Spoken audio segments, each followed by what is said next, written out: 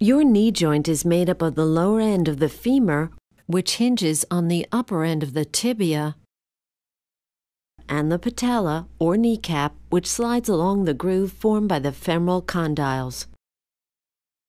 Total knee replacement surgery is a procedure in which a painful or poorly functioning knee is replaced with artificial components. If your physician has recommended a total knee replacement, it is probably because your knee is severely damaged by arthritis or injury.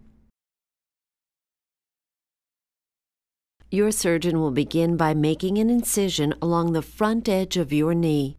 After separating the muscles and ligaments around your knee, your surgeon will incise the knee capsule to gain access to the inside of the joint.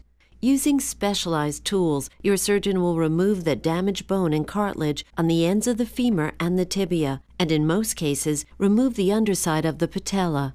Your surgeon will then prepare the remaining bone to receive your new prosthetic knee. This generally consists of a femoral, a tibial, and a patellar component. Once the ends of the bones are prepared, your surgeon will cement the new prostheses into position. Before your incision is closed, an X-ray will be taken to ensure that the new components of your knee are positioned correctly.